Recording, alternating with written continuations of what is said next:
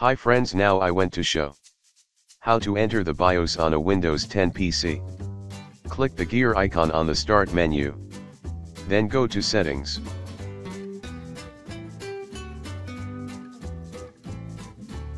Select Update and Security.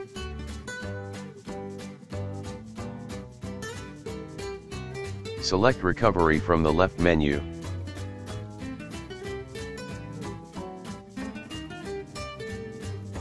Click Restart Now.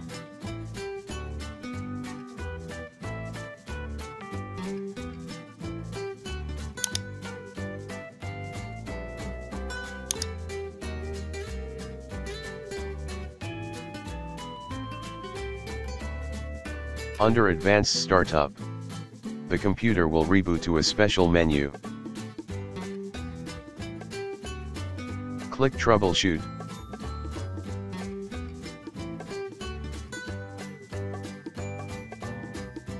Click Advanced Options.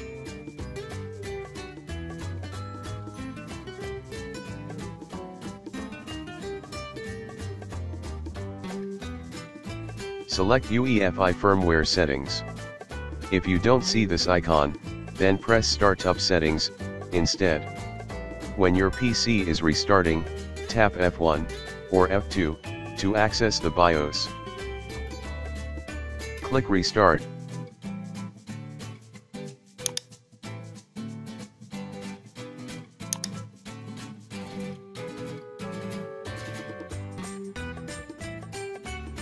And finally you get the BIOS in your PC.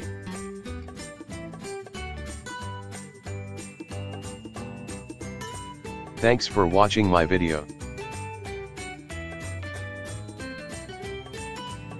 Please subscribe my channel.